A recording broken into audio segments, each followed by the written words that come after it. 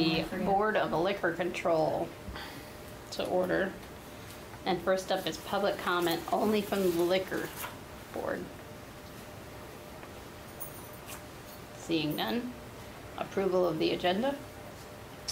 Motion to approve. Second. All those in favor? Aye. Aye. Next we have new business, which is the first class liquor license for 802 Pizza.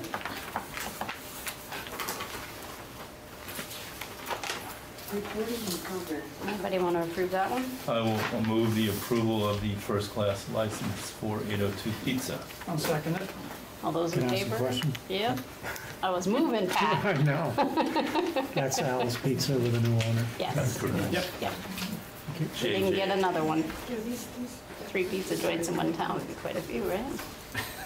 We could have them. Oh, look at the gas stations. Yeah. All right, we have And a Cumberland Farms has pizza too. So Oh, just saying. fresh from the freezer? Hardly Or qualified. did they make it there? Who knows? Gas station rewarm. I'm a Jersey kid and it doesn't qualify. All right, we have a motion and a second. All those in favor? Aye. Aye. Aye. Opposed? And carries.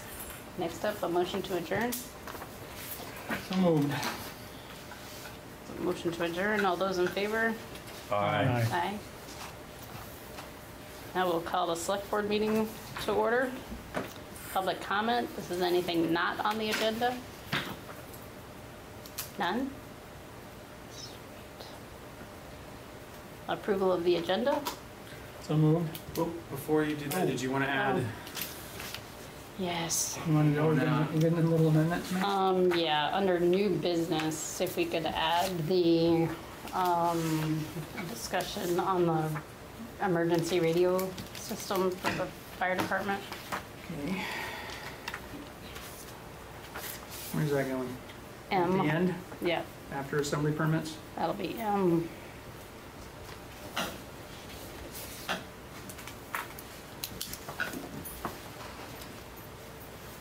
All right, a motion to the agenda with the amendment So moved. that I spaced and asked for. Can I take one of these? Oh, yeah, sure. I was looking down. Did you hear the second? Perry, no, we didn't get one yet. Wasn't. Second. There we go. A motion and a second. All those in favor? Aye. Aye. Opposed? Motion carries. Consent calendar, meeting minutes and warrants. Move to approve that. Second it. All those in favor? Aye. Opposed? Motion carries. New business, consider setting a tax rate. We have materials in your packet. Dennis is here to join us. This is the annual ritual of joy and mirth. A necessary exercise in governance.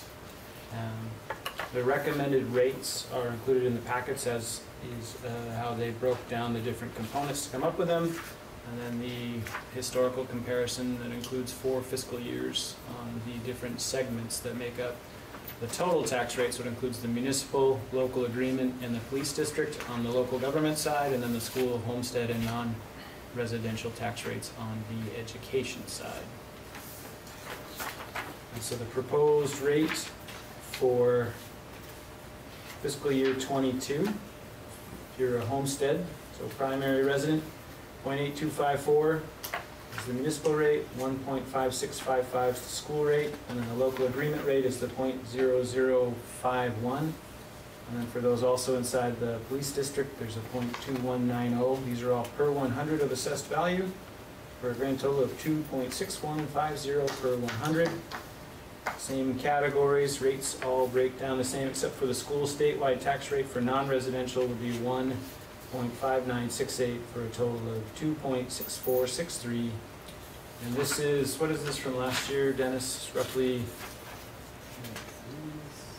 about 3 cents, 3.44 cents, if I'm doing my math quickly and correctly, on the municipal rate only. Fraction of a penny on the police tax rate, and then looks like kind of a big jump on the local agreement rate, but that's a small portion of the overall. Dennis, School rates are about 2.5 cents. I have a question, Dennis. Good presentation. I'm curious what raised the local agreement, not that it's a lot of money, were there more veterans or something? A little bit of a raise in the senior center. The value didn't change, but because the state education tax rate changed, that went a little bit. But the bigger component was we have more veterans exemptions. I think we added 3 this year, we're up to 32. And those are $40,000 exemption apiece. So that's like 1.2 million on an exempt value that we have to make up the school tax for. So that went from, I think it was around 14,000 last year, and it's 20,000 this year. Thank you. So the veteran exemption is only town? The state doesn't Yeah, so provide one? We exempt Or the governor? 40,000 or everything, but we have to make up the difference for the school. We have a governor that's very pro-veteran right now. I Mm-hmm. don't know why that is in the state. Oh, wait, I might be able to talk to We him. should pro-veteran and help the towns out when it does that. And that exemption was done by a vote of the town years ago. You can. We could give change it if we exemption wanted to. between 10 to 40,000, and we've done 40,000 for quite some time. And then the state approves the applications for that. We don't have a say in it. I'll move that we approve the tax rates as presented by the Lister's office. A second. A motion and a second. All those in favor? Aye. Aye. Aye. Opposed? All the taxpayers? We're all Motion taxed. carries. Just writing myself a note. All right, Green Mountain Power line upgrade proposal. Pleasant View Cemetery trees. See here? Thanks, Dennis. Thanks, Dennis. Is that yours? Yes, that's me. I saw you pull in that. Kevin, yeah, from Green Mountain Power's here and can answer some questions. You've got a map in the packets. You've got a black and white copy here, but you can see the 2 lines are essentially where the upgraded lines will run. They'll run along the front of the Pleasant View Cemetery. This is part, I mean, Kevin can tell you all the details, but it's part of a larger infrastructure upgrade to improve reliability at the most basic level. In order to put these new lines in front of the cemetery, we'll have to lose, at one point we thought maybe about 3 of the trees. I don't know if that's still the case. There could be more than that. The idea would be that if they come out, Green Mountain Power would compensate us to replace them. We'd find some kind of similar tree that grew with the right shape and size to go in where any of the lost trees are. The ones that might be harder to replace just because of the type of tree and position are the ones where the bank's really steep to the road on the southern end. There's a phone line that cuts through it, but the others will probably look a little more similar. They might be considered shade trees under the Vermont statute, but utilities have an exemption from some of the shade tree process. So we just have to work out at the end of the day, if they are shade trees, it just means there's a public hearing before they're removed at some point. If they're under the utilities statutory exemption, then there isn't any additional process. So Kevin's here to walk you through the details. We've been on site with them a couple times. Harold and I have. We've talked to Randy Garner a little bit about this back in June, so everybody's sort of aware, understands how it all fits. So it's at this point to see if it's something we're interested in proceeding with, and if there's questions or concerns or any of those types of things. Is the quick summary. Kevin, when you do the poles, how far from the edge of a road? At least Are they- 21 feet. A minimum 21 feet. Some towns are 21 or 22. And a lot of that down through there, the proposal will be, we're going to rebuild that Pleasant Street sub, and whether or not you all live in Randolph, so probably you're used to your power going out quite frequently. I mean, just in the past few weeks, one of those circuits has been out a couple times. So we're going to rebuild that, and currently it comes out of the back of the sub, and it parallels the railroad tracks. It's inaccessible, it's old, it's horrible, and it's one of our worst performing circuits, or 2 circuits, substations in the company. So we want to rebuild that, and This is the one right on the corner, right? The one across from the cemetery drive? Yeah. Yeah, okay. yep, that substation. That substation. Currently, there's 3 circuits that come out of that. So what we would do is bring 2 of them roadside, and come right up in front of New England Precision. That's what it is, right? New England Right, Precision, the name, yeah. right? Right there, we're gonna go underground for a stretch of that.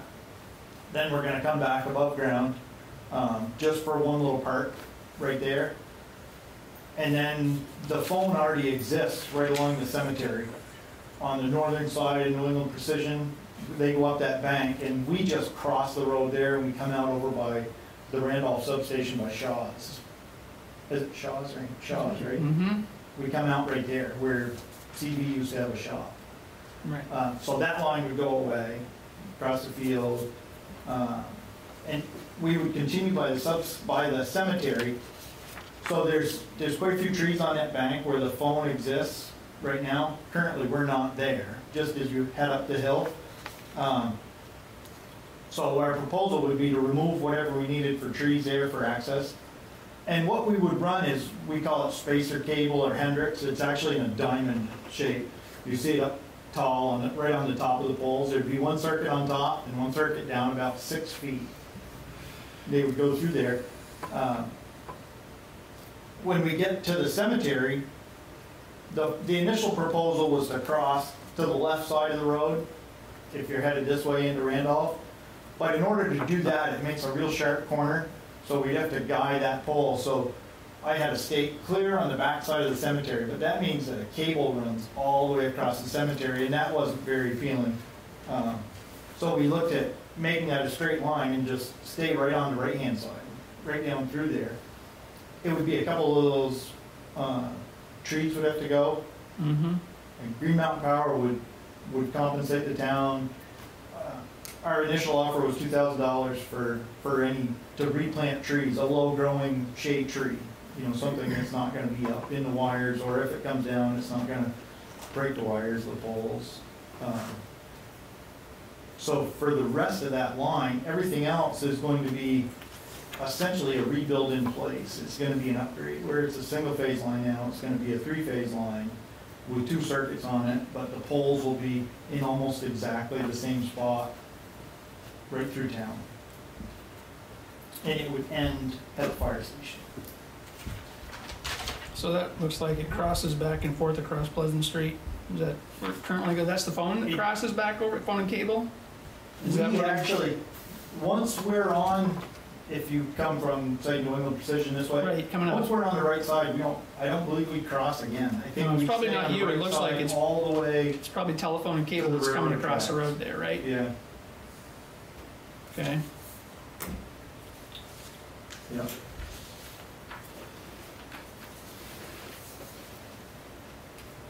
So I'll definitely field any questions or give you whatever answers I can. If I can't, I'll find them. Well, it's far enough away from anything we might do with water and sewer. Why don't you just put it underground all the way through there? Well, we have to put these huge cabinets in to splice it underground. Like that, we can go from a pole to a pole. And because it's really not that appealing. It's not that beautiful. Being a main feeder, it's really, really big cable. And it's 4-inch pipe. It's 1,000 MCM is what we're going to do there. 1,000 MCM, we're going to go 700 feet from pole to pole. But we're going to end each circuit on its own pole. So as we come down the road in front of New England Precision, we're going to have 2 poles right here. And then they're going to go underground from those 2. And then on the other end, there's going to be 2 more poles. So there's actually the same number of poles. It's just they're bunched on this end and they're bunched on this end. There's nothing in the middle. So if you went underground, in each of those green cabinets where you splice, would you have to have 2 cabinets? Yep. And the concrete vault that they sit on is 14 feet by 7 feet. You gotta have 2 of them. No, you can put the cabinets back to back on those. Yep. But then when we get into that area and we start serving the customers, Yeah. customers already have, most of them have overhead service. Yeah, they've already got overhead service in there, So so. one of the things that, different ideas that companies come up with different undergrounds that we do is, well, then we'll go back up a pole and we'll feed them an overhead service, so you still have a pole. The only thing you may not have is wires from pole to pole. And that, really, if the whole thing went underground, it would probably double the price of the project. and it's at almost 2 million right now. So you have all the same poles. You have the wires Yeah. going to the houses, and now you got those big ugly green boxes. Yeah, 2 of them at each location every 700 feet. now, well, they'd have to be closer than that, where we get into the point where we're serving. Right, because then you gotta bring Customers too. transformers up in those locations. Right, you'd have a lot more than those 2 ugly green boxes, you'd have transformers in there. Yeah. Yeah, okay. Well, I don't think I'm a fan of those. You talked about you're The doing real estate- some underground. Excuse me? You're doing some underground? We are, design? yep. Now, why are you doing that? Well, we can go from pole to pole. And that was part of the easement, to get the easement across their property. Yep. And I don't know I really don't know why they're that interested in the underground. We had several different options there, and this was the one that they wanted. And if we go stretch it out to 700 feet, then we can get by without having those cabinets. We'll just terminate it on poles on each end. We do a lot of things that seem a little odd just to get easements. And, it gets us away from the railroad tracks, and it's accessible then if it goes down.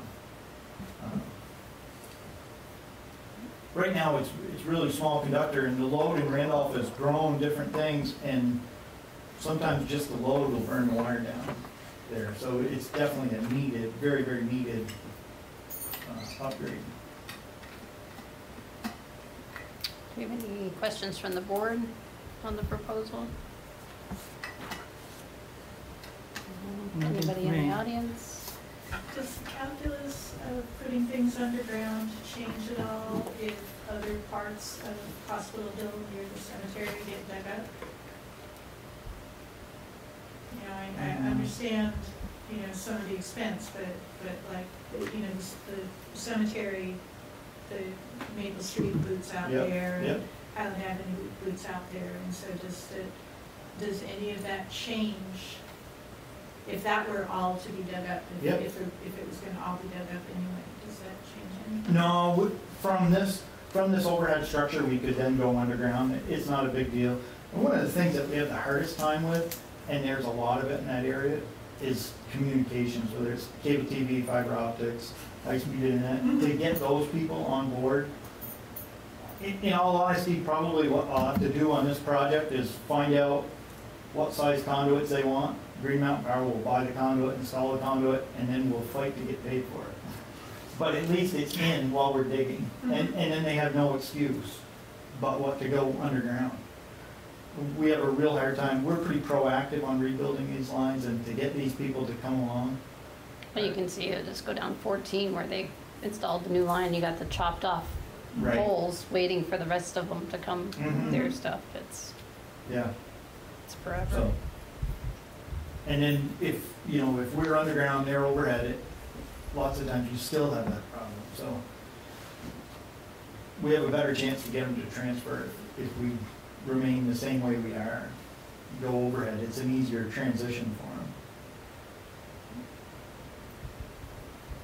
All right. Well, it seems like if it helps keep the power on, we have less outages, I'm all for this. It's an upgrade that helps those businesses down Yeah, there too. exactly. Because we see it now, you know, one side of town's out, the other side's on. That's That's exactly what happens. Highland Avenue can be out and Maple Street can be out. Yeah, no, it's because I know it's where the circuits run, because I see it from my own perspective on Hull Street. You know, one of the other things, part of this project is just gonna be an upgrade, but out of that sub, the 42 and the 43 circuit come this way, the 41 circuit goes back towards the foundry. But what we wanna do is rebuild that and then come back up Route 12? Yep. Route 12, and tie it back into that Randolph sub, so that it's another reliable feed for the hospital.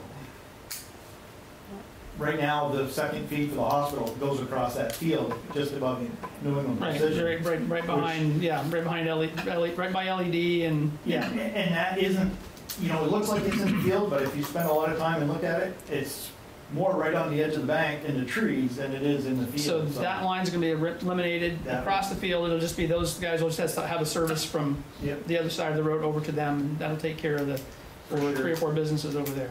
yep. Nice. I'm all good with it. You want a motion? Yep. Okay, so I'll make a motion to approve the Green Mountain Power's lineup grade as proposed. I'll second. All those in favor? Aye. And we'll work out the tree thing one way or the other, something will, Motion carries. Thank you. Well, thank you guys very much. thank you. Now the thing is to try to get conduit ordered for the fall. Good luck. By fall. Yeah. Good I luck just with looked for that. something, they said 12-week lead time. And that was only for 500 feet, and I need about 5,000 feet. What size is that? 4-inch, 4-inch? Yeah. yeah. Yeah, I've heard all kinds of stories like Yeah. that. Not pretty. Okay, well, thanks, guys. If you have any questions, you can reach Yeah. out to Trevor. I think you've got all Yeah. my contact info. Great. Thank you very All much. right, thank you. All Thanks. right. Current status of Maple Street. Able to connect with Dubois and King today. One of the last places everything left off was with an alternatives analysis. The idea being that it would look at sort of the two-way versus one-way. There was a quick conversation via Zoom in April to talk through some of the pieces needed to move that forward. Some traffic data that was collected by Two Rivers was passed on, has been reviewed by D&K. Doesn't include, to simplify it, doesn't include turning motions. And so the turning motions are crucial if we want to weigh two-way versus one-way traffic based on use of the road. We could always just compare the two options based on construction cost. And what that gets down into, answering that question can help determine what a construction cost might look like at the end of the day, and what a scope of work could be for that, and in turn inform a project timeline. So those are the last pieces that were done. I get the impression that COVID and transitions may be waylaid up until that April check-in. But having not been here for that, it's hard to say surely. Some of the original scope of that 2018 era contract we had that contemplated more of the construction's already been done, such as topographic surveys and base map preparation. There was a preliminary design done at that point according to the write-up from the engineer. And then we had sort of ceased in 18 when some of the traffic impact questions came up. There still needs to be coordination on utility companies, though there was some of that if the poles are going to be moved. And then if we revisit any of the construction cost scope, because it's been about 3 years, one of the things that's changed are the stormwater rules. So they'll just need to make sure that the newer stormwater rules are incorporated in that as we consider any of the various project aspects.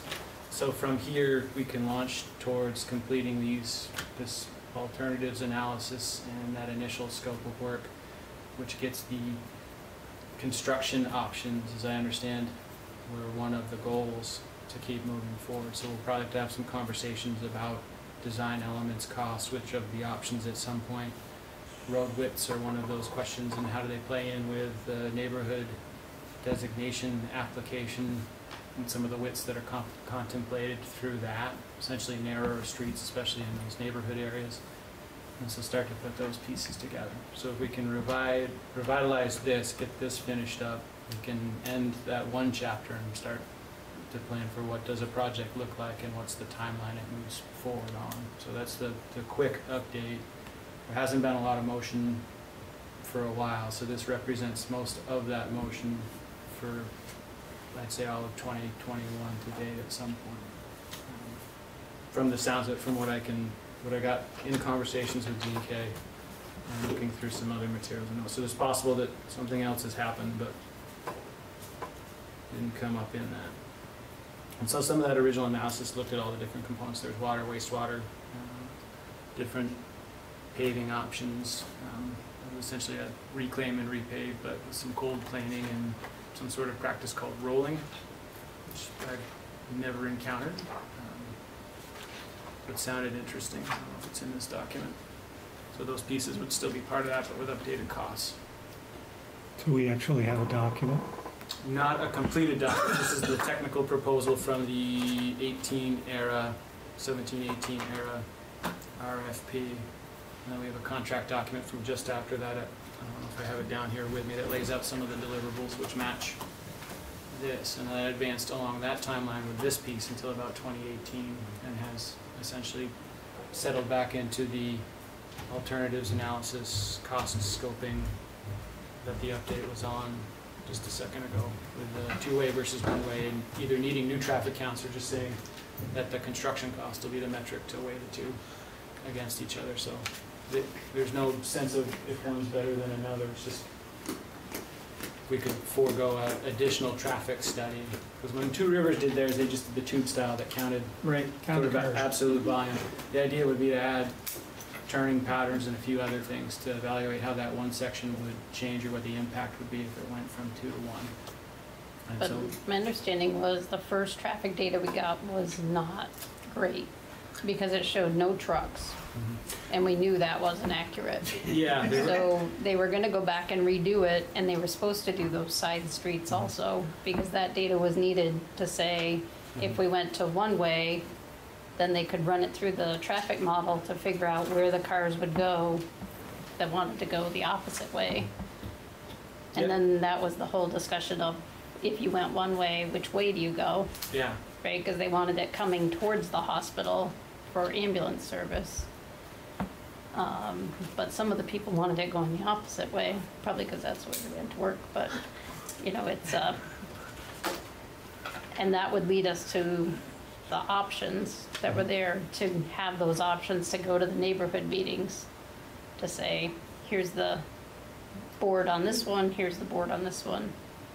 And we had lots of conversations, if I could interject, when we were doing the planning, and Marty was part of, was coming to the neighborhood about this, about like the poles and what it would be like to move the poles and where should the sidewalks go. And I think it was pretty universal that moving the sidewalks made a lot more sense than moving the poles. You can go back and ask folks about that, but if you curved the side of the street where the poles were and put the sidewalk on my side of the street, that might make a great deal more sense economically.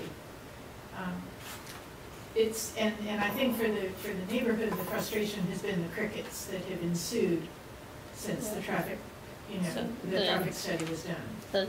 The one-way versus two-way, the sidewalk width was another option, whether you went with a full with the green space between the road and the sidewalk, or you did the minimum width. with the curve So right on. I don't know that we're ready to go back out to the neighborhood until we get some of that, because what my understanding was that the RPC was gonna do that other traffic study.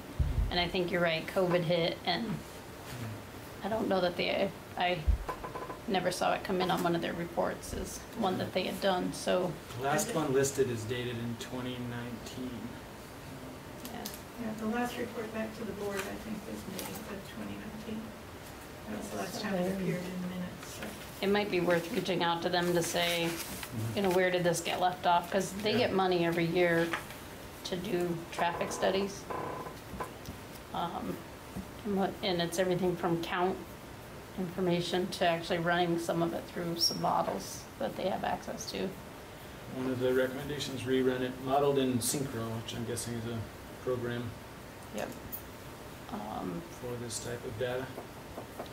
But then I don't know that we've gotten information that gave us the ability to make that decision of one-way versus two-way and Yeah. where to locate what, so.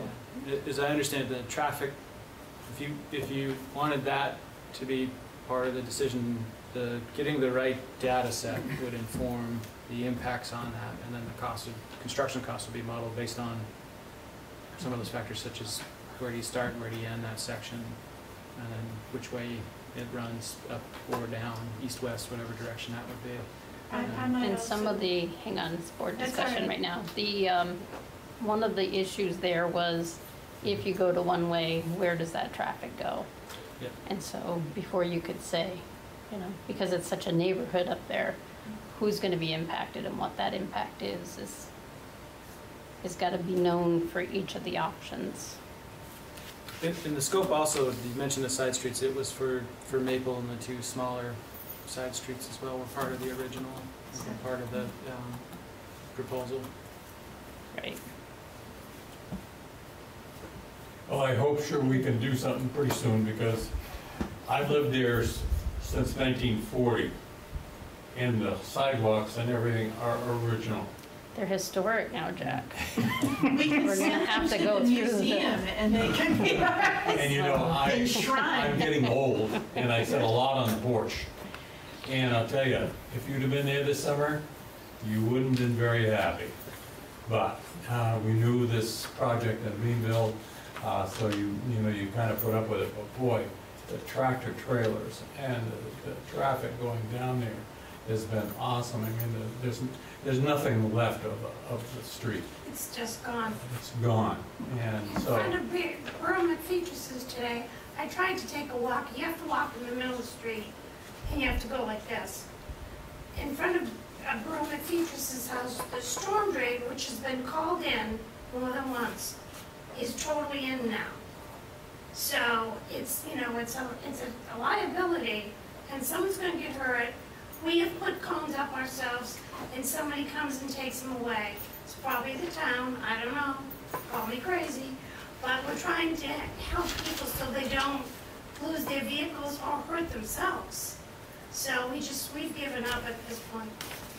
And I do appreciate, the patching that did happen on the road. Some of the crater-sized potholes have been filled in, which saves me from wanting to bill the town for damage to my car when I roll over said potholes. But I do not think when you go back and look at this, if you come back and talk with Maple Street, I am not certain that one-way or two-way was a pivotal issue.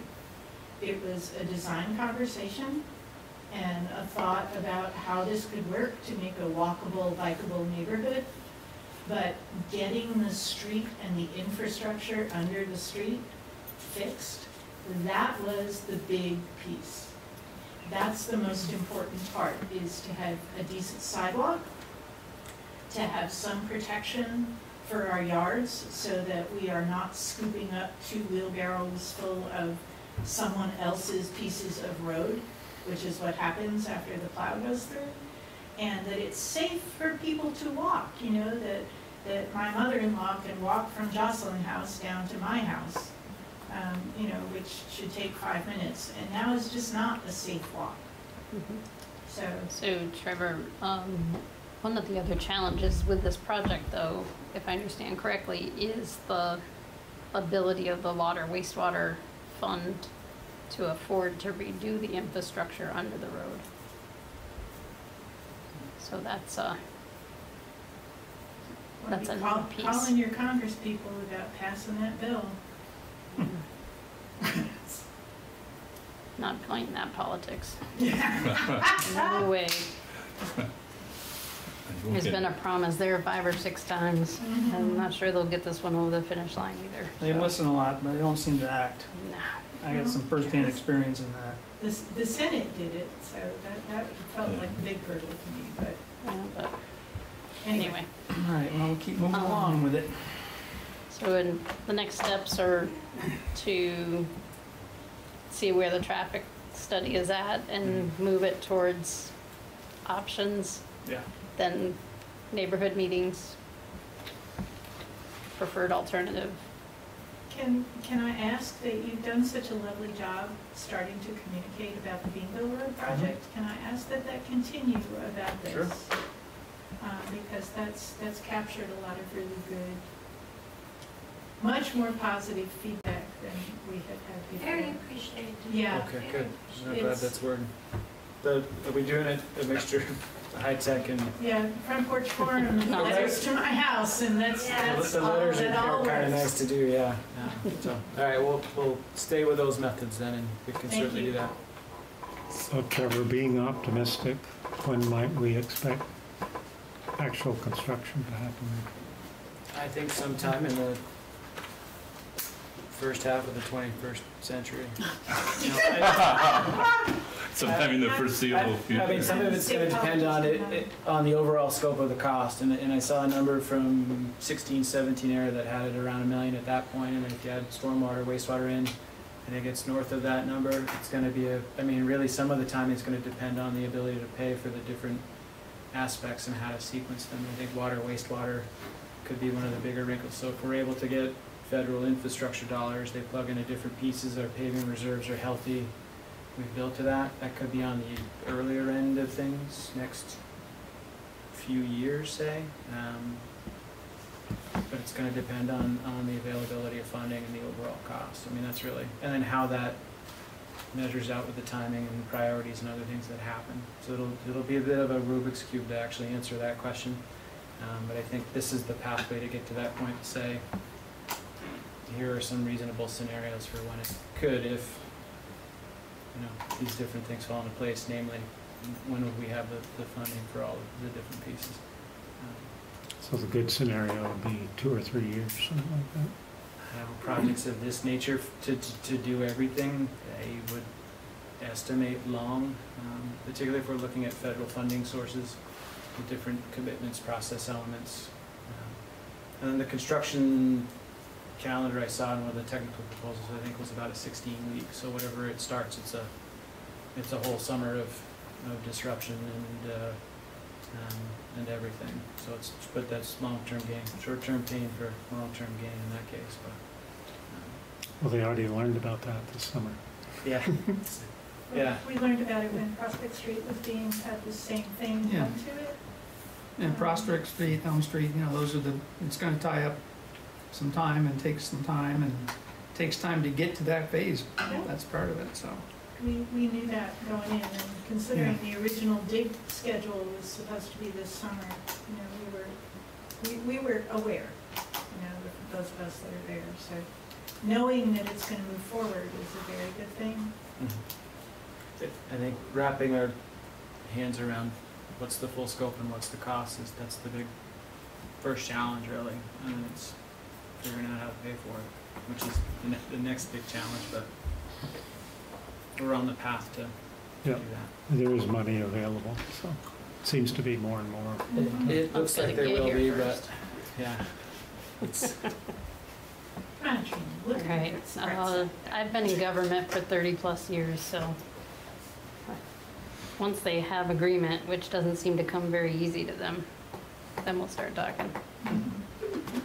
Right. Thank you much. Sure. Next up is a banner installation request.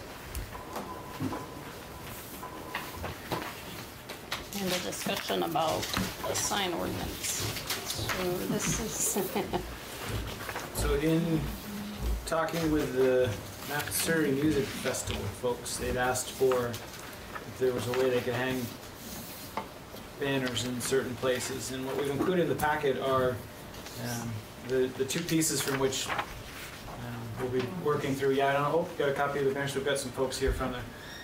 So the challenge we're having is that the application form quotes the 1998 version of the sign ordinance and would seem to make more general banner use more permissive, especially on the light pole arms, and that's really where the two sets of restrictions come in.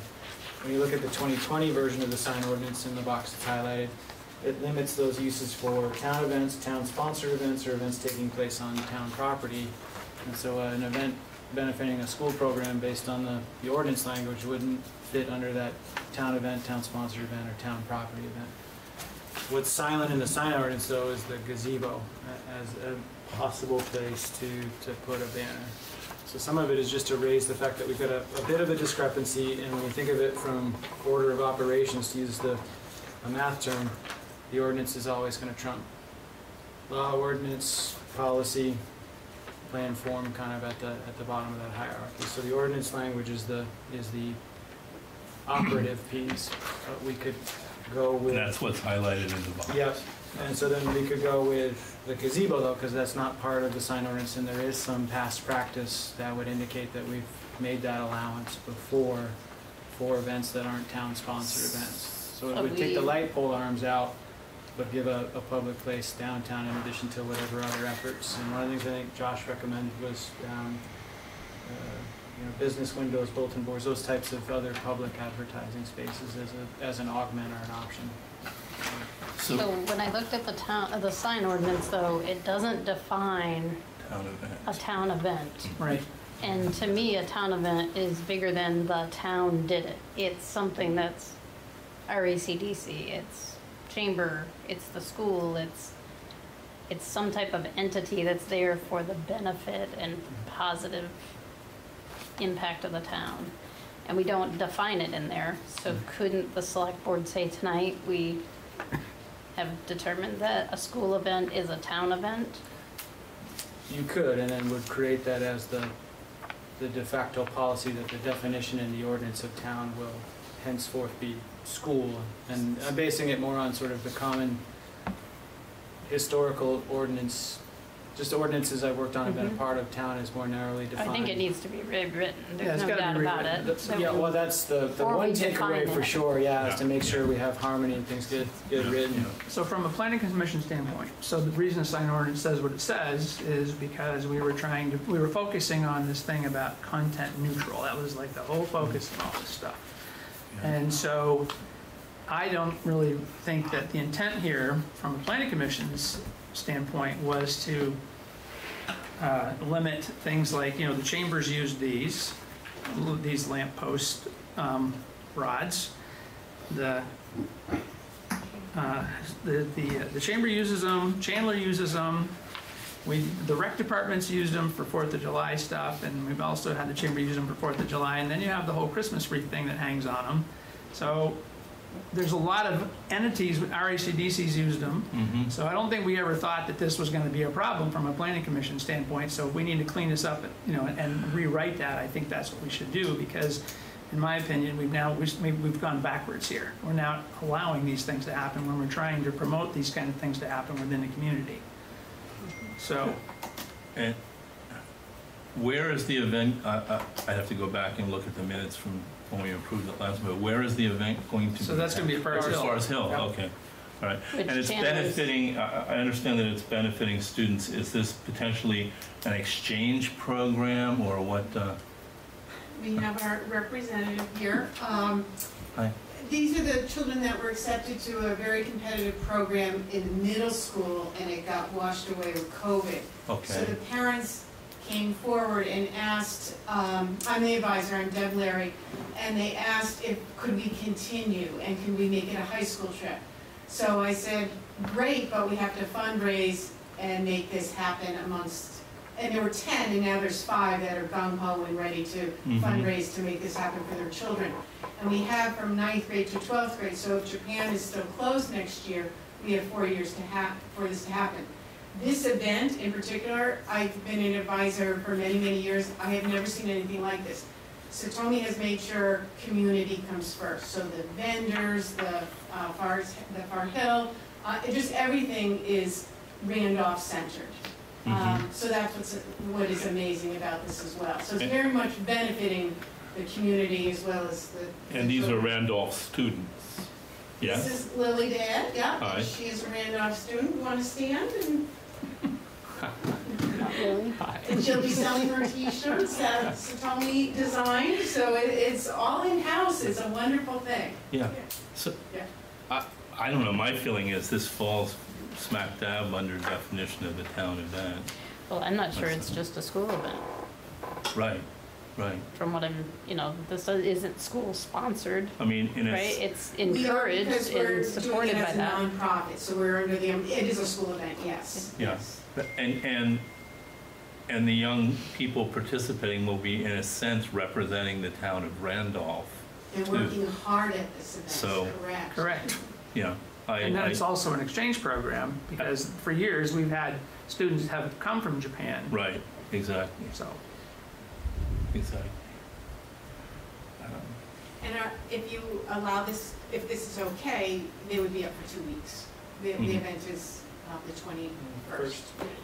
and we did talk about that in the planning commission, about the length of time the banners could be hung, and I think that part's still pretty appropriate. I think it was about a month or 31 days or something, right? Yeah. There's something, it's in there, No right? more than 31 days Yeah. and removed within 7 after Right. the event. So is this part of the sister, Yes and no. Program? 'Cause that's a These children were town- accepted for that middle school, and because COVID hit, it was canceled. And these are just motivated parents who came forward and said, please can we make this happen for our children, but our children will be in high school. right, but where they're going, isn't that like, that's So- the Right. municipality that the town has the sister relationship with, Right. correct? So we may visit them. We have a sort of a new goal with the environmental disasters that happen in Japan. We are focusing on where the tsunami hit, because this is the 10th year anniversary of the tsunami for them. And we were working on getting a monument and bringing it to them and expressing, commemorating the lives that were lost and establishing a high school relationship, because we don't have a sister school with high school. We only have a sister school with middle school. So that's what we're trying for, our new goal. Something in regard to the 10th anniversary of the tsunami, from a Vermont perspective, it's also the 10th anniversary of Irene. Is it? Yeah. In a week and 2 weeks. So Yes.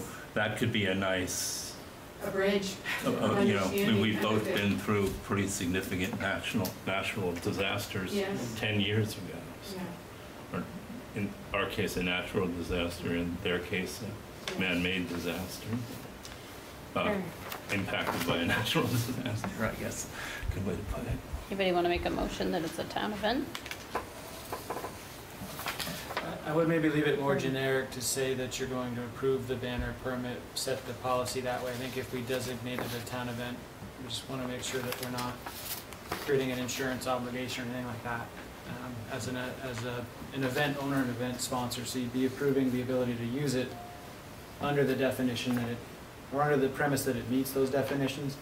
I don't know that you'd want to designate it one without us maybe doing that piece, if that makes sense, as a way to, Yeah. if where you're headed is toward approval. And then one of the things we'll have to make sure, and it's, I don't want anybody to confuse us with a lack of support from the building. It's just, if we've got some policy goals and the ordinance is the way we want to achieve them, we're just gonna make sure We that gotta that fix the language, ordinance. and We'll this just toss language. it back to the Yeah. planning commission. Yeah. These What- things all have to match our vision and our intent, and so right now they don't, so we just have to figure out how to Right. navigate through them. The confusion, I think, rests in, you know, you've got town events, town-sponsored events. Well, what's, Right.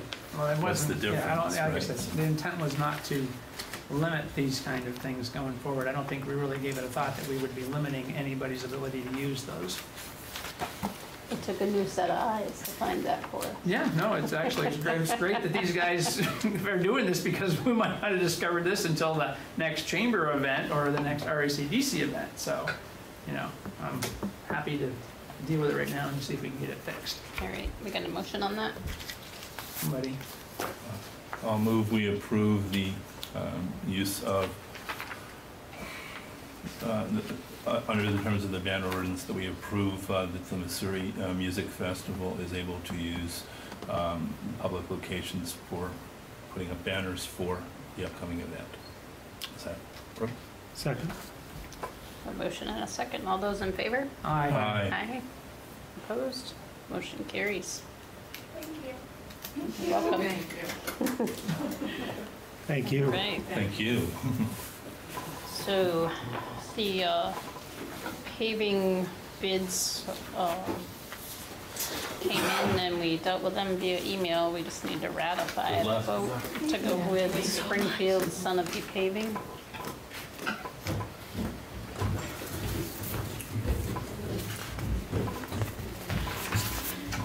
Anybody?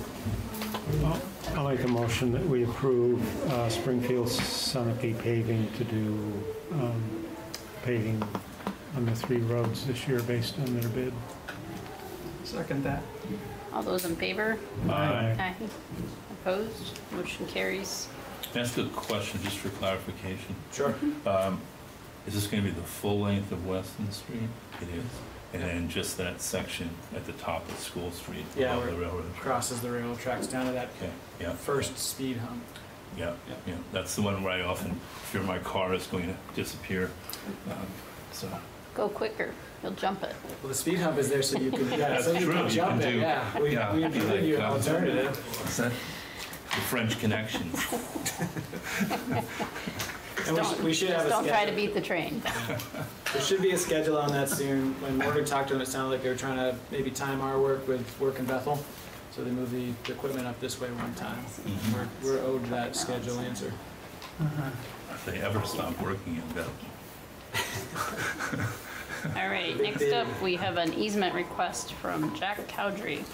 This is, you got a map in the packet, it's a little hard to see in black and white, but it shows essentially this would formalize, create a formal easement for access to that part of the property at 4 Central Street. The drive's currently in use. It comes across that sliver of town-owned land next to the village fire station.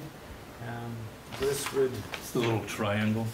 yeah, we sort of, I just drew the box around it to kind of show what the approximate area would be. Really, it's Right. this little triangle where they cross. And these lines are not obviously exact, but give you a sense of where it would be. Mhm. It's in use now. The easement includes a prohibition on parking or blocking the easement as part of the access so that we don't get any conflicts with emergency vehicles exiting the building in particular. But this is, how long has that driveway been in use, Jack? Since the forever. 40s. According to my original deed, I owned the first bay of the fire station. Whoops, Well, that's You okay. start selling beer there. Yeah, there you go. can't do that Well, you now. have to get a first-class license from it. Yeah, you gotta give you a license Don't for that. sell it, you put it in the soda machine. There you go. And so you've got a draft easement here. Mike Tarrant has looked at it, and his feedback is incorporated, namely in the form of the no parking or blocking part of that. So it's been reviewed by the town attorney as well. So, just a question on this. Usually, there's a fee or something that goes along with these, but I would assume when we get onto the Maple Street project, if we need an easement onto some of your property, we'll get it for nothing when we're doing this one for nothing? I knew you were already here. Excuse me? I was gonna like, okay, what do we got to trade here? What's the deal? Hey, What's the deal? first round draft choice in 2024. Yeah, player to be named later. And the only other update we'll have to make is these say July 2021, so it's a small, when it's time to Okay. get updated to August, Little, if you, presuming you're You can approved. fix that. Yeah. All right. Just something I wanted to get cleared up. I've got a sales agreement, it's ready to go. Sounds good. So there'll be an equal trade though, when we're doing the Maple Street project, correct? You heard that, right? I know, She hasn't changed any in 20 years. it's been longer than that, Jack. Sure has. All right. But I'm serious. I'm serious. You're asking the town for an easement across our property, and in a few months, we will be coming to you potentially asking for an easement on your property, if that option comes out there. I'm just saying, Well, I look at it this way here when it comes to Maple Street. That's a pretty tight situation down through there, especially on the eastern part. And boy, I'll tell you what, you start squeezing, and I think in all reality, it's gonna be so much easier to make that a one-way, because by the time you make a 5-foot sidewalk and then 2 lanes of highway, you're gonna be right into my flower bed. So, but we'll have to cross that bridge when the time comes. You notice I don't drive my trucks down there while the road's been detoured, right? You haven't seen my trucks on that No, I street at don't. all, right? I'm trying to help you guys out. I heard there's a lot of complaining up there, so I'm not on that road. But it's gonna be a problem. But, hey, just like everything else, you have to work it out. Yeah. And we will. I think that was a yes. well, I want it on the record. I know. That was a qualified. There's been no commitment. I know. I would just go on the record as saying that if it's going to be one way, I think ambulances trump commuting to work. But, Yes, yeah, Maybe. definitely, but we're back to this. yeah. So I'll assume if we approve this tonight and give you the easement into there, we'll get the same treatment when that road, maybe you won't need it. maybe you won't we will. need it. Life will be good, right? Well, I don't really need this, honestly. If you really want to look at it, No. I don't need it, because I've been using it for Yeah. 40 years, okay? And it can't be taken away. But I try to do things right and get this done, and I will say, I will do the best I can to make this thing work up on Maple Street.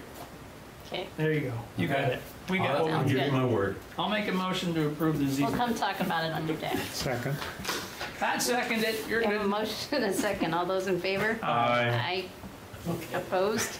Thank you, Motion ladies and carries. gentlemen. You knew you were gonna get harassed. Oh, I know. Jack, But I didn't think that bad. You would not like it if you didn't. She's getting tougher. Jack, you said you do things right. When did you start that? Woo. Always been at that. I learned it all from you, Pat. Yeah. Could be told on that one. Okay. Villanova? Quick memory. Okay. All right, next up is authorizing an application for neighborhood development area designation. So we're coming up on an application deadline. I believe it's at the end of the month. You've got a narrative in there from Josh, who can't join us. He's deep in the Groton State Forest this week. So essentially, the action item would be authorization to apply for neighborhood designation, or neighborhood development area designation from the Downtown Development Board. The application is underway. We're hopeful the authorization to apply is enough to satisfy the state agency involved. If for some reason, I guess there is some question about whether they need you to bless the full formal application once it's done. So if that's something that does need to occur, that might have to be pulling three of you together if you authorize it tonight, just to give a formal blessing to the application at some point before the deadline. I want to say it's the 27th, but I didn't write it down, and I apologize for that. You've got a map in the packet. It's a little hard to see in the black and white version. There's really sort of two areas on either side of the downtown area, and one up off the sort of Elm Street and Forest Hill area, the other one down here incorporating parts of Weston School, and then over on Hospital Hill would be our neighborhood development area, separate from our downtown designation area. And then there's a list of benefits in there. So qualified mixed income projects would be exempt from Act 250. If they're not exempt, or any Act 250 projects not qualifying for an exemption would get a 50% discount on application fees. Fees for wastewater review are capped at $50. Exemption from the land gains tax, limitation on appeals of conditional use permits for residential development, and priority consideration for state grants. It takes into consideration things like floodways, floodplains, some of the less developable or undevelopable properties as well, is how you get into that. And then, as Josh writes, the National Historic District around Depot Square is taken into consideration as well. So this fits in with some of the zoning changes that were approved in July, were done in anticipation of potential NDA designation at some point later on. So this keeps that process moving forward. And so we'd apply for that, and then there'd be a presentation round in the fall, where we go before the Downtown Development Board. Some of the wrinkles that we'll have to work out along the way, if we get through sort of what designation would look like, might pertain to sidewalk project timing and or what constitutes a level of applicable commitment. Obviously, we're not looking to commit to sidewalk projects that haven't been scoped, identified, but might be nice to connect to different areas. And so we just have to figure out what that commitment means, because it does come with that for projects such as Salisbury Square and potentially some of our missing link segments as we think of them. So over Park Street, there's a missing link up to the rec field, and then here in the village, when you kind of cross the railroad tracks and around there. Down Weston Street. Yeah. It's interesting, there is a sidewalk on Weston Street, it's just all grassed and grown over. Yeah, and so some of There's some, I never knew it was there until I fixed my driveway and found that, hey, look at this, there's a concrete sideway right here. I'm not kidding you, it's all grown over. yeah. So this would be the authorization to apply would be the action item tonight. Trevor, I'm Yeah. having trouble reading this map. Yeah. Right. Does that include Salisbury Square and Branchwood? Yes, let me see if I can, We got the color one right here. No, I can't, yeah. I can't parse this map. Yes, I believe, let me just see if I can find it real quick. And I I'm can not show saying you. better It's there. an imperfect way to do it, but at least get you going.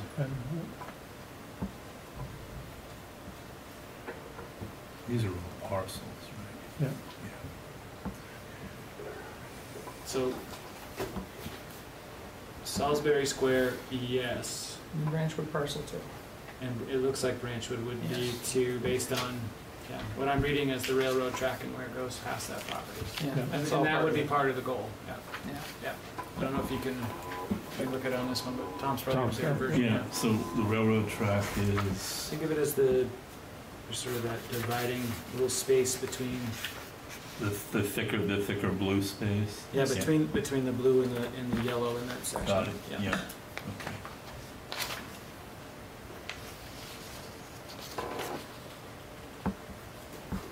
So yes, those both are included.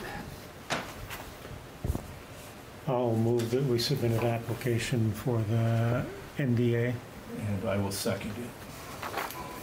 Motion and a second, all those in favor? Aye. Aye. Opposed? Motion carries. Next, we have a Borac grant.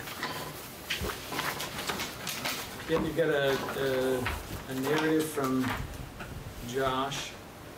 The timing considerations are similar in that there's an end of the month or impending application deadline. This would be tied to a Borac grant for the Velomont Trail, be a multi-municipality project, so Braintree, Randolph, and Rochester, much like we were on prior Borac grants, we'd be the lead applicant.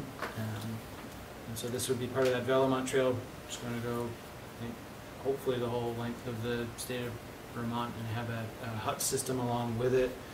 So there's a couple of huts that come with 2 to 3, signage, 8 to 10 miles of new trail, marketing plan, and the way the Velomont Trail is currently proposed, it will come through downtown, I believe, as it comes up, sort of out, Right. come through downtown, back up toward the Ellis lot and Varsha, somewhere up there, kind of skirt its way back up and along the trail. And there's even been some talk about trying to figure out if there's a way to put a hut essentially down here in downtown, either something built or something repurposed. Downtown or close to downtown. Yeah, which would be nice, so that we can take advantage of some of that trip-based traffic. It's like a cabin type of thing. Or- There's different versions of Yeah, that. There's sorry. cabins, there's yurts, and there's some glamping type units that are popping up into these regions, and so there's things that are happening off the trail, which is actually creating some economic activity that's being planned, where there's actually maybe not just from the Huts Association, but some private landowners through Hip Camp and some of those things that are near to those spaces creating the same type of thing. Is there a match on this grant? Doesn't, There's not one listed. I can see if I can find that I real. don't think there was. I didn't think so, but I wouldn't want to There was a promise match that on and the then first one, be. was there? can't remember. I don't remember if there was a match on the first one. No, I If there don't was, think it might be an in-kind style match. so. Oh, it may have been. And if it's like the first one, I think we can recoup some of our administrative costs as well. Yeah, it does say that in there. Does it say that in See there? it. Yeah. Match can be any, where's the match?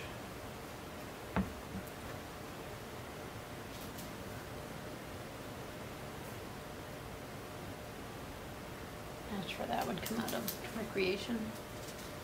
There, I put Are some- matching funds required? This is from the state. No, match is not required.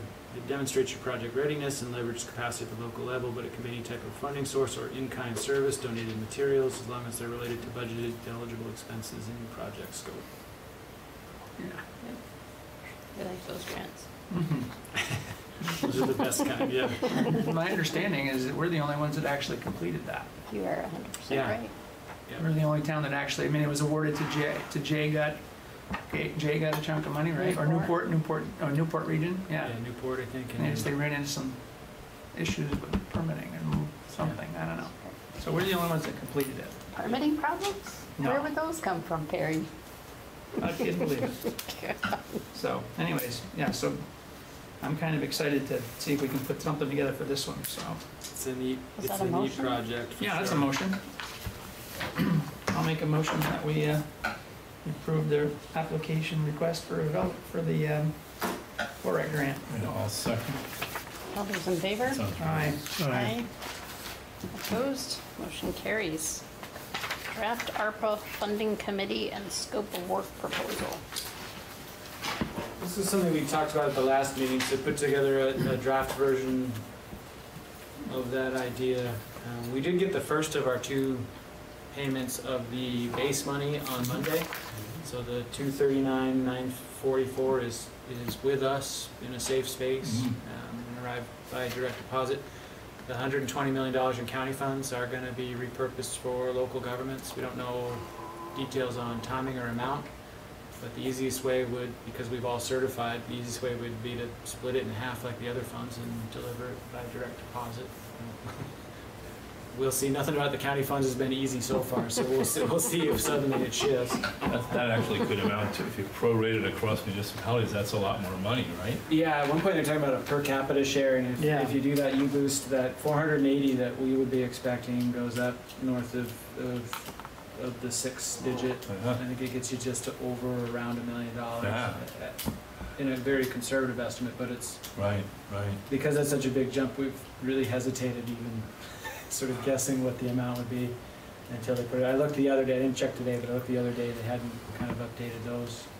Back in February or March, there might have been a number hanging out there, because at one point they did publicize it, because other municipalities made decisions based on expecting an Anticipation. amount. Wow. Yeah, and then suddenly got 40% of what they were expecting, or 20%, because it was half of the 40. So the other half of the money, however they split it out, will come next May, June is the thought. So we've got some time before we've got all of the funds. The uses haven't changed from what we've talked about in terms of the categories. So we're trying to figure out for now how to navigate within those.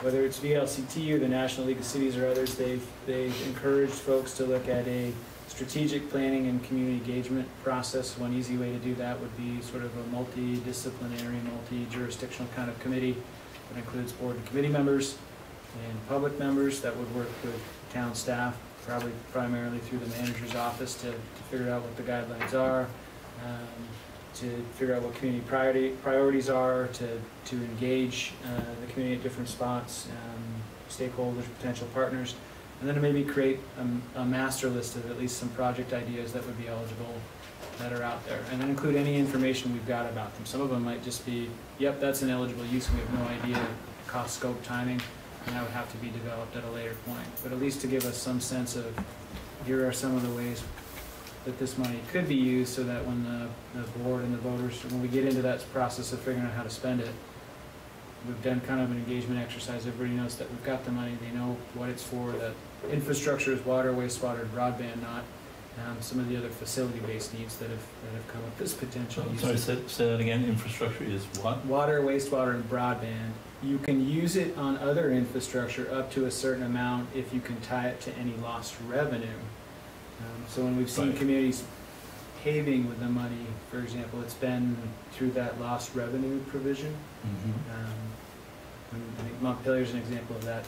Some of it was redirected there, but it went lost revenue in up to that max. And I forget what it is, 15% of the award amount or something. Not that I'm like suggesting this, but could a portion of it be used towards something like Maple Street? Would that fall within? On a basic understanding of the water, wastewater, and you can consider stormwater, wastewater, you could probably make that case. Yeah, the funds are trying to be tied to COVID impacts or public health, and so I think that's why they've limited it to those infrastructure categories. Well, the other thing to keep in mind, Tom, is the money is to the town of Randolph, Right. and the water wastewater is a separate district. Right. So you've got to balance Well, that and I in there also was somehow too. coincident with that, I was going to point out that in the suggestion that we form a committee and making sure it has townwide representation, that's right. Yep. In that ballpark. So Yeah. I thought clean water and whatnot was there too, which would address some of our culverts and ditching and all that. I think the stormwater through the clean water hook might be, and it seems like in a state like Vermont, that's, if you apply it to include all those projects, you could get into culvert and those types of water quality projects. So it'd be interesting to flesh that out, because we might be able to really accelerate that program if that were a use that was eligible and people were interested in. And that would have townwide benefit. We've got culverts all over the place and small bridges and other things of that nature. Undersized that are washing roads out. And so the idea would be we'd flesh out a scope of work. We'd be in, I propose a 9-member committee. This is based on the size of a group I worked with at a prior stop on a project that had some elements about sensitive to geographic locations, representation, and then putting about half the committee membership would be from boards, committees, and commissions, so we create a connection point to the different areas of interest. Having it led by the policy and legislative body, I think, was something that I would recommend, and that's in there. So there'd be a board member. I've listed some potential committees, but you could move them around. Some of the ones I picked just because of some of the ties to the eligible uses for potential projects we've got. So we've got budget, capital advisory, energy, and economic development. Could slide planning commission in there as well, or in lieu of one of those, with 4 committee slots at this point being held for public participation. So we would solicit membership, but look to appoint with an eye towards one of the members is in the village, one's in Randolph Center, one's in East Randolph, to ensure that we've covered everybody. And if you did 4, that leaves a sort of a wild card member in there as well. It could be from somewhere in town, anywhere inside there. Maybe the chairs of those committees you mentioned, could be players. Could be the chairs, or if there's a committee member that has a particular interest or, Yeah. or a skill set that would be helpful. Yeah. You know, that could be that. And so if the idea is okay as the way to engage, as a way to start to figure out what the eligible uses are, to dig into this a little more, we've got time. We don't have to obligate the money till 2024. We don't have to spend it till 2026. But with our budget cycles, if we're going to loop it through that, we don't have quite as much time because we have to be thinking ahead a little bit in terms of we're going to start building fiscal 23. So fiscal 24 comes kind of on the heels, so we need to be in 2023, have that, you know, for town meeting 2023 if it needs to root through a budget, or if that's what we want to do. There's no limitation on when we can start spending it though, right? No, we could I go mean, tomorrow. Say this group identified something imminent, Yeah, then, okay. yeah. And provided we have the right other types of process, we could go sooner than later. So that Montpelier example, the paving funds came, you know, they dedicated them to go back out before they had them on the basis of lost revenue replaced up to a certain amount, so it's eligible for this type of use. And we're going to dedicate that to, I forget what the paving project was, not near my house. The pavement near my house is actually pretty good, so I'm okay. Okay. The only problem would be if they used it for something that turned out to be ineligible, because they did it too quickly. And that's the other thing, Wow. the nice with the slow approach is we get to see both what's successful, what's creative, what the interpretations are Yeah, for the uses. Yeah, And we also get to see the ones that maybe don't work out, and so we know to steer wide yeah, yeah. around some of That those. should So it get gives us a little time to collect a little more of that kind of Yeah. data. I mean, it's not directly analogous, but you could get yourself in a TIF type Yeah, situation after the fact and wind up holding the bag for yeah, a sizable amount of money. So. yeah. Suddenly you're locally responsible for funding money you thought would be eligible for this other use of funds, whether you have to repay them or it's ineligible. Yeah. Right. So yeah, so taking a bit of a slow walk on it does make some sense, just to make sure we use it right. And we don't have all of it until Right. next June anyway. I'm under the idea that, you know, let's just set the group up, start thinking about it, start brainstorming. Don't get in a big hurry because the program's probably going to change. I'm just yeah. sharing with you my personal experience of some things right now with the SBA. That's like, oh, that wasn't eligible, and now you can do this. You know, this just all happened last week. Yeah. That's a bet I would not take because I think you're absolutely. Yeah, no, You're I think absolutely you right, can see yeah. this change. Yeah. So, you know, whether stuff becomes a little more lean, I mean, that's what's happened now, is some of the qualifying expenses are now, there's others that you couldn't do 6 months ago or a year ago. So things are changing and they're probably rebooting this. Well, we had a smaller version of that where we had, at some point along the way, had applied for reimbursement for COVID-related expenses, and FEMA had turned it down at the time, and it was later reviewed, and these expenses were deemed eligible, so $19,000 came back to the town recently that had at one point been denied under an interpretation of a set of the rules that when it was revisited, Right. oh no, wait, these are eligible, we're gonna, Yeah. separate pot of money, but still, you know, received it, They're changing the Yeah. uses, or they're changing how they're allocating it. yeah. So yeah, I think that's a great idea. We get started on setting up a group and start brainstorming. Yeah. We'll put together a full formal scope that builds off of the bullets there, and there's some other things to consider, best practice stuff from some of those groups that I mentioned, and that we can pull together and get this group to engage and do some of the heavy lifting of figuring out how to navigate the pathways, and then leave some of the decision making in terms of how the money gets spent for a second phase. This might be the way to think about it, whenever that might be. Thank you for taking the initiative on this. This is a nice problem to have. Oh yeah, how to spend $1 million. How are we going to spend money we didn't count on? All right. I could use that kind of problem more often. Yeah, I would have that one in mind for sure. All right, let's move on to consider authorizing replacement of the Pearl Street well pump. And I don't know if he jumped on Zoom, if Chris is with us remotely, Chris Chambers. Yeah. Up there. Is he? Mm-hmm. So Chris, if you want to, I can do a little intro, but you're going to have more of the color, I think, in the detail. Can you hear me now? Yeah, we'll turn you up a little bit. We got some speakers going, but we can hear you. Okay. Second.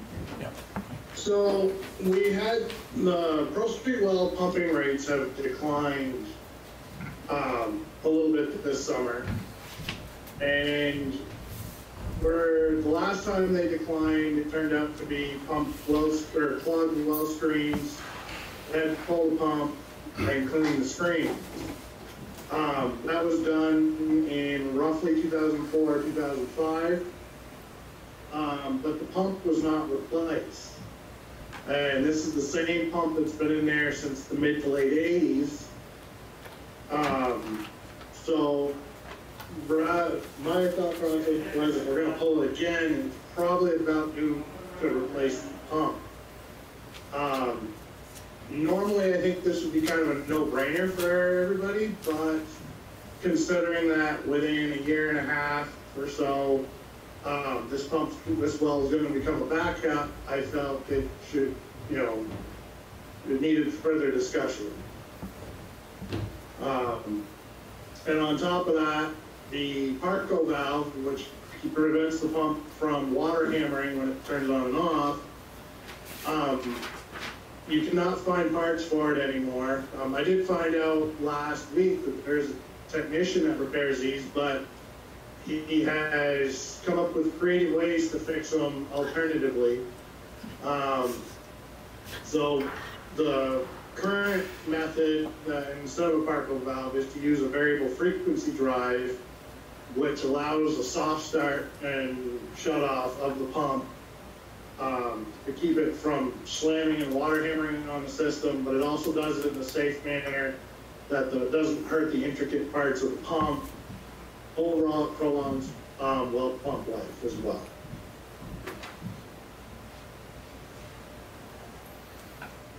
And so, Chris, did you want to, if one of the other options would be essentially a manual valve that staff would have to go and turn on and off every day, right? Open the valve, close the valve. Right. When the pump was if we were operating the pump, we'd have to have a valve that would be going manually open and close instead of the Parco valve. The issue with that could be is the amount of pressure that's on it. We could look at that, the valve may not be easily opened. They were trying to look and see if there was a type of gear ratio valve to do that. I know that they hadn't gotten back to me on whether there was such a thing or not yet. I know on our slide gates at the wastewater plant, we have a special gearbox to assist with a similar situation. And those gearboxes are $800 to $1,000 just for the gearbox, but it's not on a valve, it's on an actual slide gate. So it could be very different and a very different mechanism for an opening and closing of a gate valve. Chris, what's the cost of the new pump and the variable frequency drive? So, I originally wasn't planning on being attending the meeting at all tonight, so I don't have numbers in front of me. I got them for you. Okay, I'll let Trevor take that part. So it works out to Hey, between the two pieces. We got you, Chris. We got the two pieces. It would be, the total would be about 32,500. It's split almost 50-50. There's about $17,000 for the pump and about $16,000 for the variable frequency drive. And then there's the potential with the VFD. These are the types of things that have been eligible for Efficiency Vermont rebates because they're so much more efficient. So we can probably, we weren't able to determine a full cost of that today, but we can probably lower the VFD cost if that program's still there, still accessible. And we'll try to utilize it again with the North Reservoir project, for example. So there's the possibility that we can add some extra relief in there. And both of those are for the installed pieces. It would be two separate vendors, right, Chris? It would be Vermont Well and Pump would do the install for the well pump piece, and then Weston and Sampson would do the install and supply the variable frequency drive. That is correct. And we did try to calculate today the staff cost of going out over the course of a year to turn a valve on and off manually. So even if you assume it's an hour a day, and you include all the incidentals, the number Cliff and I came up with is about $10,000 a year to send an operator out. Just to do an To do that, provided they could still do that without any some of the pressure things. So there's certainly a benefit for that, knowing that this emergency source will continue to run efficiently without requiring us to schedule that in. Can you explain the two parts again? One is the pump. Yep. And the other is installation, or is it something else? Well, there's the well pump and installation is the one piece, and then the other piece is the variable frequency drive, which has its own installation piece. It's separate from the pump? Separate, yeah. Okay. And the drive basically, Chris, just opens and closes the valve, right? In the simplest form? Yeah, it just basically turns the pump on, and then the check valves, which are already in place, the pump then you wouldn't get the water hammer on the system, and you'd utilize the check valves that are already there that prevent water from running back into the well pump as it is. The Parco valves, just to make sure the pressure, you don't get a bunch of water hammers and break stuff throughout the system.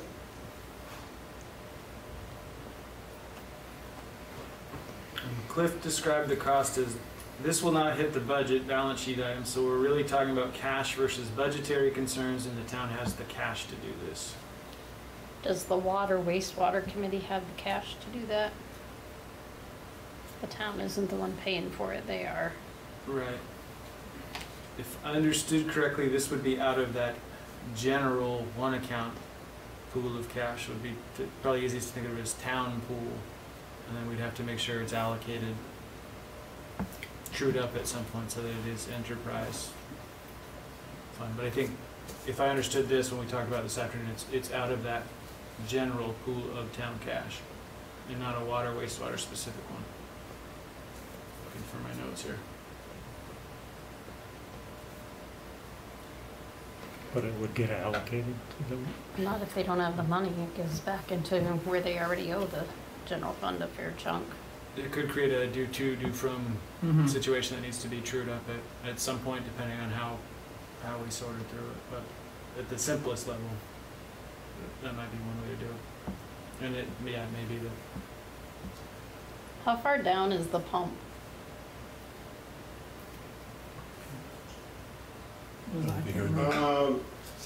Roughly 160 feet. Oh, that's all? That's it? I thought that one was deeper.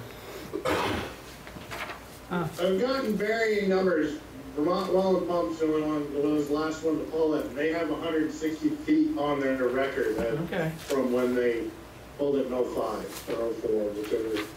So if they pull it 160 feet and it's the screen, that just needs to be cleaned and have it sent back down, that's not that big a pull. So, just so you're aware, this pump, it's a 50 horse pump, and the piping to it, it's not like you're piping in your standard homeowner's pump. Right. It's all steel piping all the way down through. So as they pull it, they have to take it apart and then they have to put it all back together to send it back down through. Okay.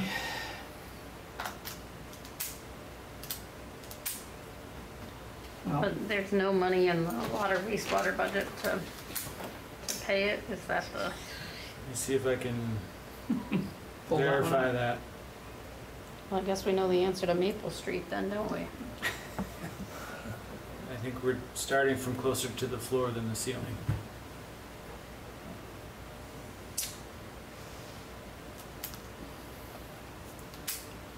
I don't ever see us abandoning that well, even though that's the well that gives us the trouble, because when we were at that meeting in Montpelier, that well is that's the well that supports the fire system. Even if the other ones go online, that They was don't have always the the volume. plan, right? That we needed that volume in Yeah. case there was a spike for a local village fire. So, Or if you have a dry year. well, that's true, right? So, yes, I as, think you need it, I just. yeah, need to I don't look think, at that- how I we don't see pay us getting for rid of it. That's the- So, if the last one lasted 40 years, I'm not considering that to be too bad an investment. I don't know what the last one cost, but it, you know, who knows, right?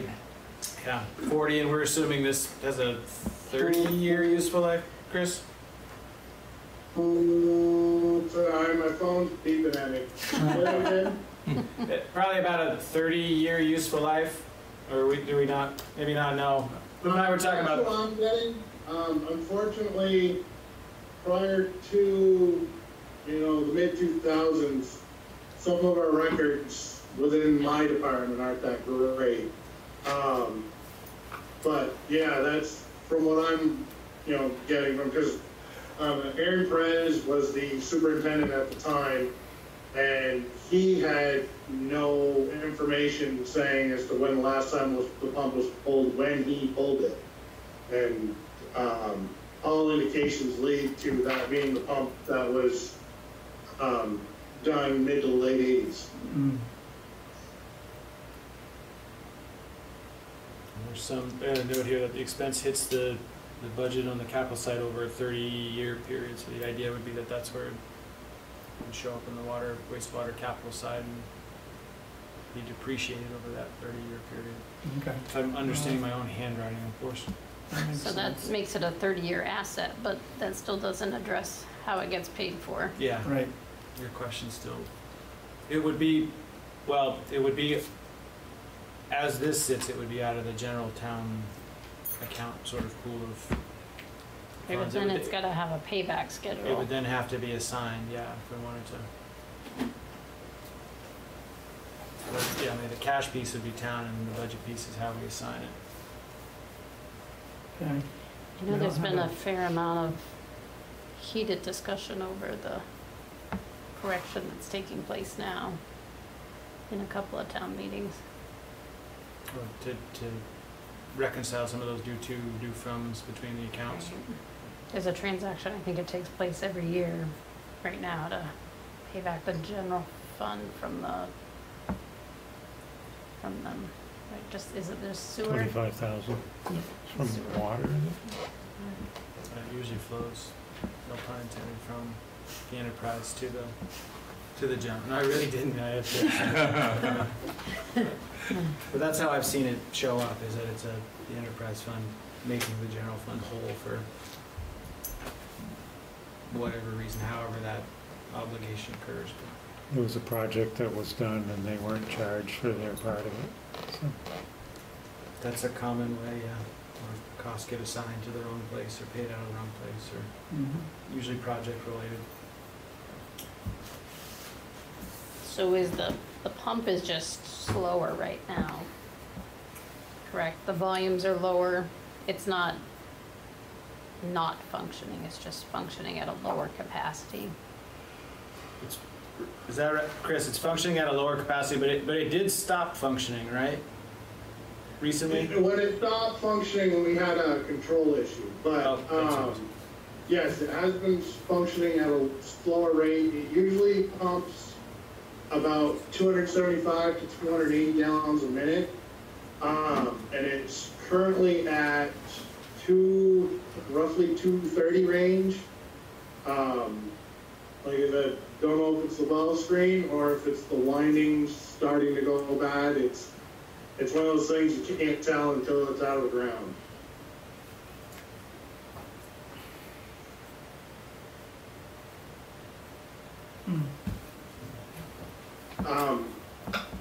Just wanted to add that last year when we were so dry at the end of last summer, the Pinnacle wells, we had 2 of them that we shut off because they were starting to pump below their permitted rates, and then 2 of the others were showing the other 2 were showing signs of struggling a little bit. So we actually ran for much of the month of August on the Pearl Street well alone, and it never wavered on its pumping rates while the other wells were showing signs of drought issues. Just so that everyone's aware, and that just shows how good that pump is, or that well is, I should say. Chris, what would the plan be to take that pump out and look at it and make a decision at that point and have the new pump on hand? Or what would the procedure be? So we're looking at 6 weeks lead time to get the replacement pump, much like everything else in the country. You know, everything's on major back order. So that's kind of one of the kickers right now is, you know, they either have to order it and have it, and then I'm not sure, I'd have to chat with the contractor about that to see what, you know, what kind of predicament that puts them in.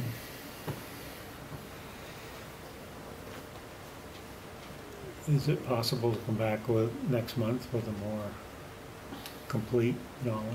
I think they gotta get it on order. You gotta move this, because otherwise You you're gonna gotta- be into winter here, and then you're gonna That's be true. dealing with it, cold weather.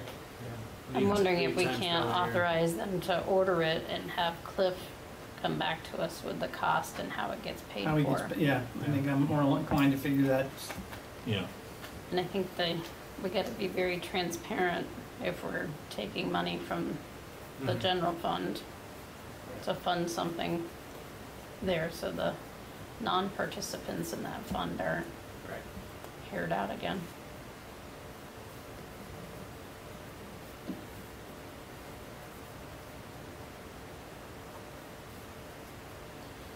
All right.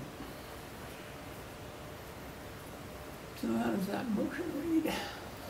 I think it has to be that we authorize them to order the pump Yeah, I think it's with a plan authorizing- coming back next month from Cliff on how to pay for it. Okay, what Trini said, I move. Nice. Cheater. All right, Harry moved what Trini said. okay. Then I'll second. Tom said. I'm gonna second what Trini I'll said. second what Perry said, Trini said. Yeah. Here comes the telephone game. And I've seen a lot of jokes lately about when we get older and our hearing's not as good, what we heard and what the next person heard, and some of them are pretty funny. Yeah. All right, we have a motion and a second on the table. All those in favor? Aye. Opposed? Abstained? Motion carries. Next, we have a water allocation for 131 Sugar Plum Court. Would be for a 3-bedroom home for $954. Recommended for approval by the Water and Wastewater Committee. Just need 30 more of those and we're all good, right? That's right, 30 more three bedrooms at $954 and we're home. I mean, just pays for the pump. There, yeah. 30 more. Huh? 30 more. 30, yeah, 30 more, Yeah. right? I'll make a motion that we approve this wastewater allocation, water wastewater allocation request. Yeah, it's just water, right? Is it water? Yep. Oh, is this water? Okay, It's water, just water, okay, yeah, water sorry. allocation, all right. Oh wait, Chris, is this water or wastewater or both? For It's 130? just water. Just water, There's okay. So I'm, No wastewater service in Sugar Plum. okay, so I'm just motioning that we approve the water allocation request. Second. All those in favor? Aye. Aye. Opposed? Motion carries. Assembly permits for Chandler, East Valley Community Group, movie night, and Green Mountain Stage Race. Do we want to take them all together, or is there I just have challenges with one some? question, and Okay. I can't recollect this from my time at Chandler, and Perry, you might have a better handle on this, but has there ever been a conflict between the stage race and, the stage race is the day before the New World Festival? Yeah, I don't recall anything to be an Yeah. issue.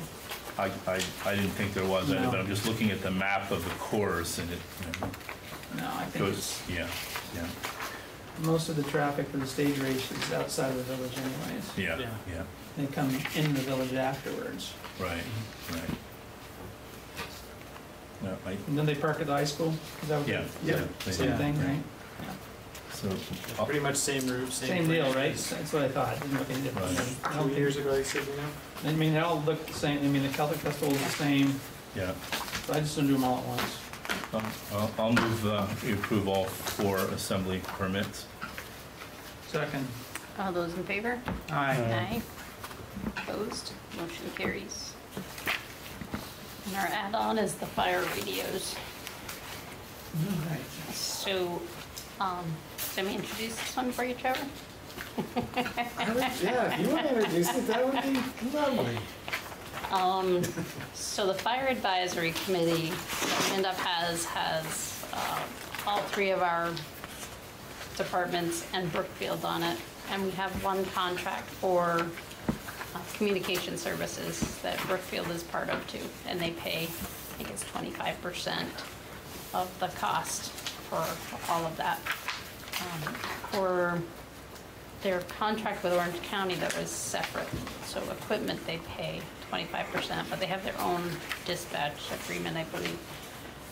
There's been a lot of trouble with clear communication with the radios and the pagers, so they did go out to 2 vendors and had them look at it and decide what the challenges were and what had to be fixed. And so that's the report that's here. And you'll see where they not only went to the sheriff's station in Chelsea where dispatching takes place, they went to Beacon Hill where he has a repeater. They went to the tower in Randolph Center. And what this is the proposal from them on what it will take to clear up the communications for the department. And so of this charge here, the 6,800 estimate, 25% of that would be paid by Brookfield. Of this proposal? Yes. And in essence, I'm looking through all this sort of quite technical report. They're like drop signals, interference, et cetera, related to the, You'll get one tone that'll come through very clear, yeah, and then the next one will be so staticky you can't understand anything Right. they're saying. that's because the different pieces of it's- equipment are at cross purposes with Yes. one another. There's other paging companies on the tower, Mhm. and so they're picking up part of interference Right, from that. right. The other thing is that the Beacon Hill isn't what's used to communicate with Randolph right now.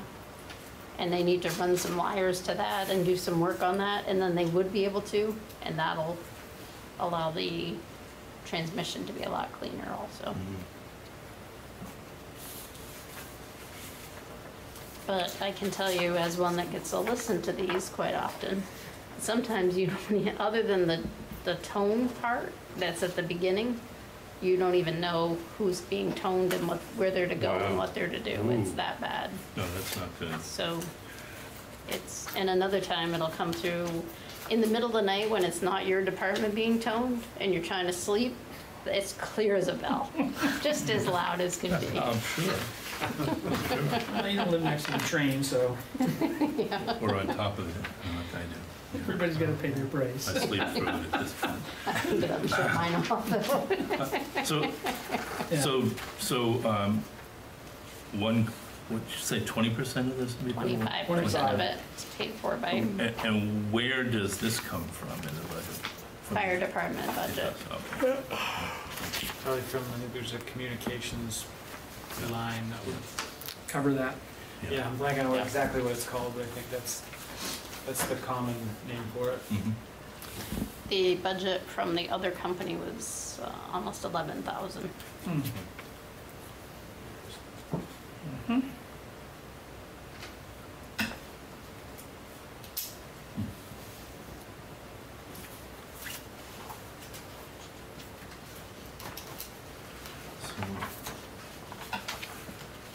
I will move acceptance of the Burlington Communications proposal for addressing the problems with the fire department communication system. Second. All those in favor? Aye. Aye. Opposed? Motion carries. They- Good. Grants, Kimball grant. We should advise them that their purchase order, it would be a good idea to complete that part of the process as soon as possible, to submit that as soon as possible, to avoid issues down the road that we've had with purchase orders before. And that will help everyone succeed. I think there needs to be a little more communication to them on some other things, because this went on with nobody knowing. I literally got this Yeah. yesterday morning that said, hey, last night we had this meeting at Fire Advisory, and can you add it to the agenda? It's within 48 hours. I'm like, your meeting was within 48 hours, but today you're not within 48 hours. So there needs to be some improved working relationship with that group. Yeah, that For would sure. be desirable, highly desirable.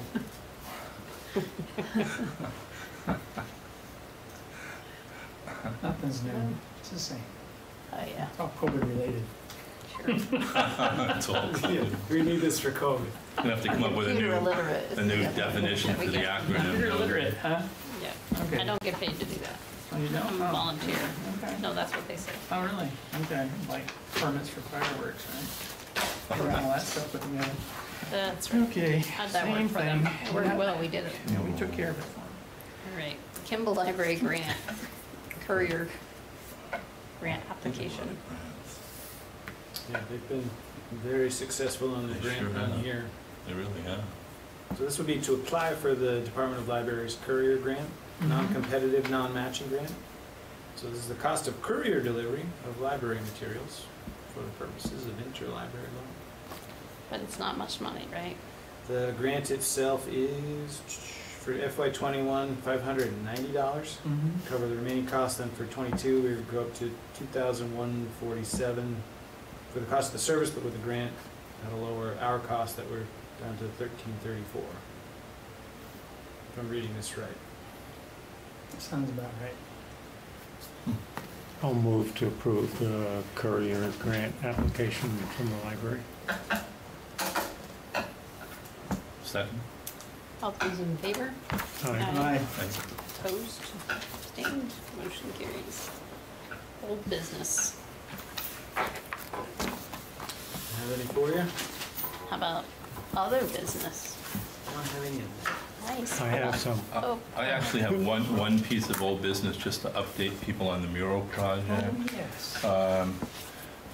And I got the great news from Trevor today. You may recall last time we met, the original verbal agreement from the Jacobs is to erect the first mural in the mural walk on the north-facing second floor wall of the barber shop. They reneged on that verbal commitment for a variety of reasons, most of which I got an earful about. We have since, artist Phil Godenschweiger and I have since toured the kind of village with his eye to identify another mural location. And just this past week, we executed an agreement with Annie Lou to put the mural up on the third floor of 29 North Main, which is the building where Clea's Sandwich Shop and Rachie Farah's art studio is. So it's actually going to be on the third floor wall directly above the roof of where it was going to be previously. Perfect. And Phil's now at the point where I communicated with him today, and we should be seeing a first invoice from Phil, which I'll pass on to Cliff for the initial purchase of some materials so we can get started going. And the goal is to get it up in October at this point. We want to get it up before the winter hits. So. That's great. And Annie was just ecstatic about doing it, so she's really, really pleased. And Rachie really went to bat I for was it. going to say, too. pretty appropriate, sitting above Racing Studios, so Yeah. sounds good to me. Yeah. Good job. Yep. Good work. Okay. Just got that. My two questions are updates. One is North Randolph Road. Where are we at with that? Gotta get the scoping study advertised, everything's ready to go, it's just been sitting, waiting for that level of attention to get out. But we've got the grant, the $32,000 grant, we've got everything written up, we just have to advertise it and start the scoping study process. That's to see what the options are. Right, and one of them that we have to include in the scoping study is closure of the road, per the state's edict. How long does it take to complete that study? I'm trying to get the timeline is in the RFPs, we're talking months, maybe 3 months, I wanna say 3, but not super comprehensive, and there probably won't be a lot of the background, some of the archaeological, historic sites, given where it is, it's some of the other factors that are part of that process are fairly minimal, just it's in the right of way, it's on the slope, so. Yeah. Okay, so by the end of this year, first would part be- of next year? Yeah, something like we that? should, I would think, based on the timeline, it's possible, probable to have information during the budget process, if we can get it out, say in the next week or so. Good, thank you. And my other question's for you, the fire committee that we created to look at fire departments, where are we at? We're waiting for them to come back with a compensation process to finish the personnel manual. And that now is involving League of Cities and Towns and the state financial folks from what used to be Bishka. And it all is around workers' comp and how to get that one. So that's there. The other thing holding us up right now are the risk assessments on some of the properties that haven't been done yet by their departments that are assigned to their areas. So last I knew, the state lab and the new Gifford buildings hadn't been completed. Then the LW Greenwood site, now that that's changed, has to be done. That will give us the data on all the risk pool for each boundary to then look at what's needed to manage that. Mhm. That's where that's at. So still progressing, that's all. Still progressing, but I will admit it's very slow. Very slow. I'd love to see it finished, to tell you the truth. Get that done. Yeah, that'd be nice. I think after we get the data, though, that's when all the So you can start grinding's moving gonna. it forward faster, probably at that point. I don't think so. I think that's when the hard discussions take place, and some of those will be. No, that's when it's gonna be challenging. And yeah, so, but we do have a whole new personnel manual, except for those two issues. And the issue around payment is employee versus volunteer. So if you pay by hour, by call, by some type of account, they're de facto an employee, which then means Trevor is in charge of hiring chiefs and firemen and whatnot. You know how that'll go over. So they really want to be volunteers, Do you really but want a to sit in on that meeting? We'll be looking I for a said- new town You'll manager. be looking for a lot of fire department people Herman too. too, but, Yeah. so your challenge is how do you balance everything so they have a town policy they have to follow, but they're not an employee? And then add on top of that, the whole, if you have a job where you're paid and you have workers' comp coverage and you get injured at a fire, your wages are covered. But if you are a local farmer or a self-employed individual, of which a little more than half of them are on the Randolph Center and East Randolph departments, and you choose not to pay workers' comp on your wages, and you get injured at a fire, the only wages you get reimbursed for are the couple $100 the town pays you under workers' comp. And I know we've had the discussion a couple managers ago many times, and he's like, nope, all their wages are covered. All that. It's not true. So we have a lot of folks out there that are in a high-risk position as a volunteer to the town with no backing.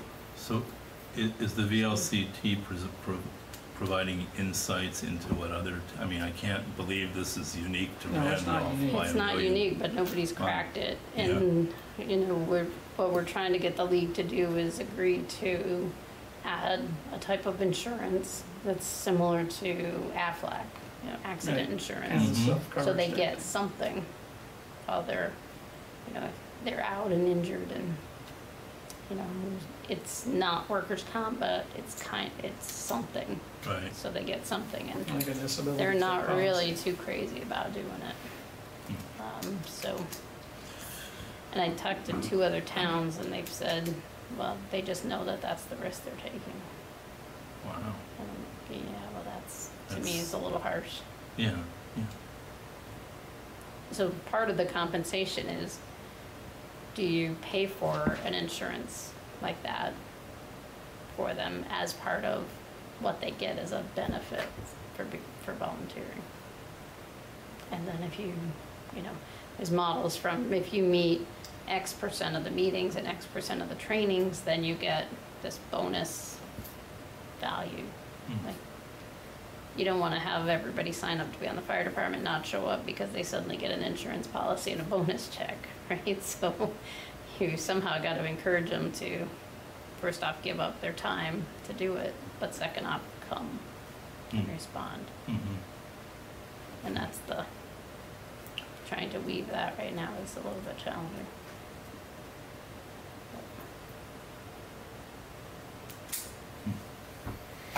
Hopefully soon. Thank you. Yep. Managers report. Big news, Kim, she's here, started Monday, so we filled that executive assistant. And You don't have a name slot. tag, Kim, your last name. Oh, I don't, I'm Grout, Kim Oh. Grout. Nice to meet you, Nice to welcome. meet you, thank you. So far, it's been wonderful to have the extra help. It's already made a big difference, so very excited there. Beanville Road culvert, we probably will have to extend the closure just into next week, but we got a detailed schedule on the remaining items. They're up, all the way up with the backfilling, so the road has been put back so that it's at a spot where it's ready to be paved.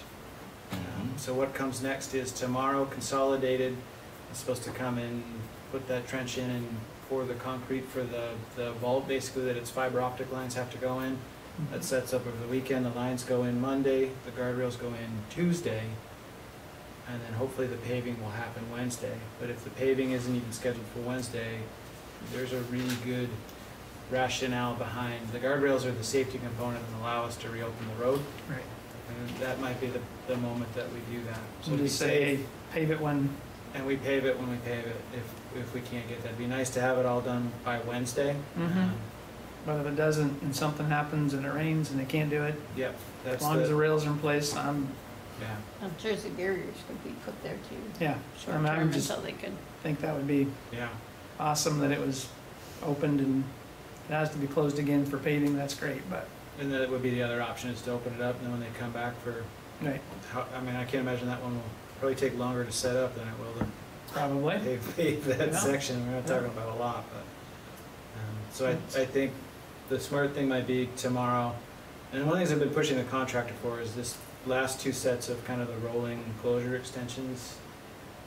That wears on everybody, because we're not able to give an answer as to how far and what's left. And so really pushing to say, what is left? What's the timing? What's the order? And to keep pushing on. We can't keep the road closed indefinitely because we can't get a date from Consolidated on when it wants to do its work.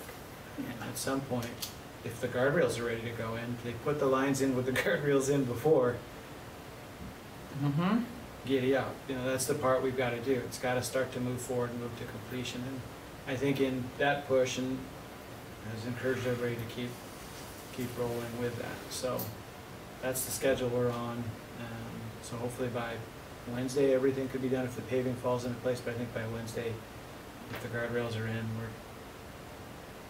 we reopen. Awesome. And figure out the paving later. So tomorrow we'll send out the notices, do a little front porch forum website thing that says there's one more extension, and when hope to you do end that, it. We'll set it late, end it early, but then explain what the steps are so everybody knows that this is the order of events. Yeah, I think that would be important, to just say we're waiting on these pieces. We got 3 pieces, here's how they're ordered. Yeah. And then we can open at this piece, even if the third one's not done. And then that'll get us out ahead of everything. Did they have Jersey barriers on site for anything down there? They may on the south end. I'm not trying to picture when we were down there the other day. I don't remember seeing any as we came down from the businesses from the other side. When they close the site up at night, they've got the sign. They must have something up for when they close it. I'm just not picturing it, but If they have Jersey barriers, they could move them to where the guardrail's gonna go and open it yeah. until they can get Okay. in there to do those other things too. So yeah.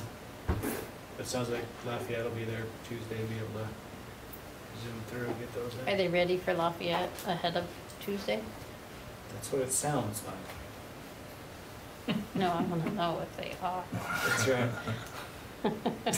It's a No, good I'm question. serious, I want to know. Yeah.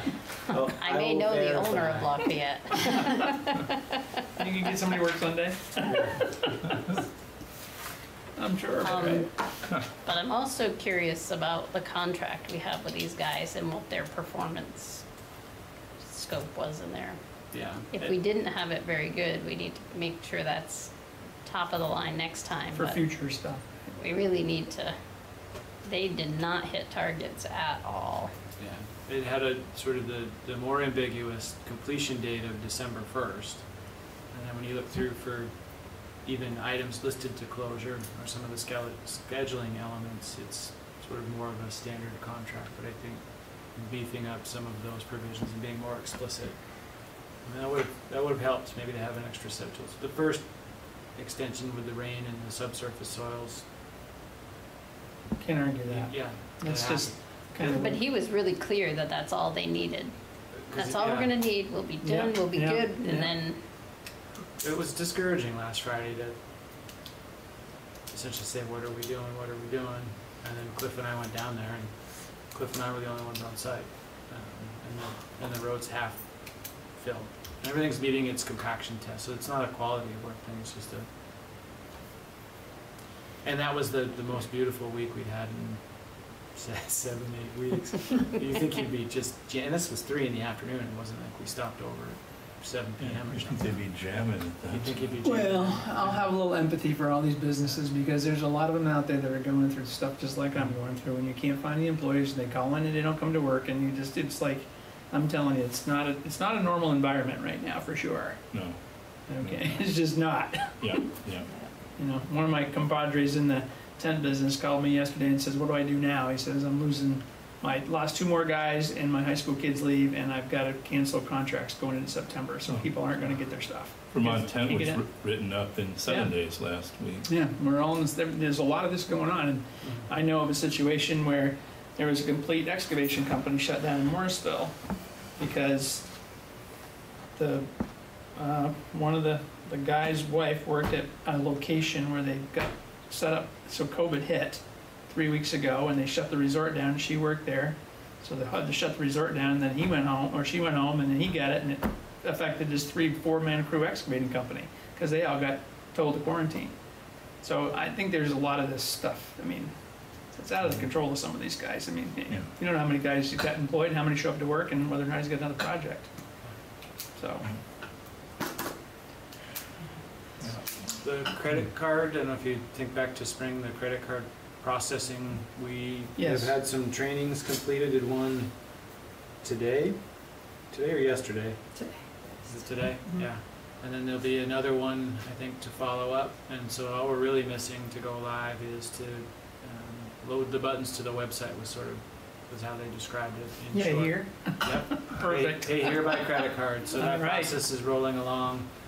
And we'll include all of the different elements listed from the clerk's office stuff to the water, wastewater, some of those other billings to the recreation pieces too. You need So your front porch forum liaison to really boost that up when you do that, okay? that's one to really make a nice big announcement. Yeah. It's been a long time coming, so we're really close on that, which Great. is nice. So those were the main pieces. I'm looking at all my notes here to see if I'm forgetting anything. I'm gonna assign Larry some homework. He hasn't been here. Yeah, the absent guy gets the word, Yeah, right? his element is That's right. right. All It's right. your job to promote that. Where's Larry tonight? If I remember his schedule right, he's either in Boulder or somewhere at a higher elevation than that even. He's out in Colorado. Huh. All right, next up, we have an executive session on a personnel Oh, we issue. need to stop, right? After the board, yeah. Okay, Move to so go I into move to go into exec- executive go. session. Second.